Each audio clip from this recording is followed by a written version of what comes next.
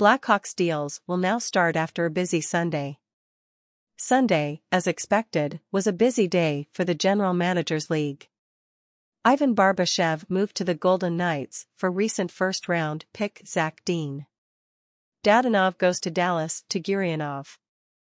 Now it also looks like we have a winner in Timo Meier's bidding war, the New Jersey Devils. If you look at how business is going today, one thing is clear, all eyes are on the Blackhawks. When will Patrick Kane's deal for New York be finalized? How close is Sam Lafferty to changing teams?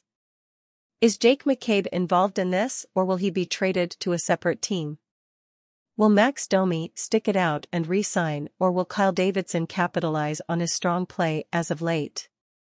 With the big names finding their new homes, now it's Chicago's turn, and Kyle Davidson. Now you have less than 5 days to work on these phones.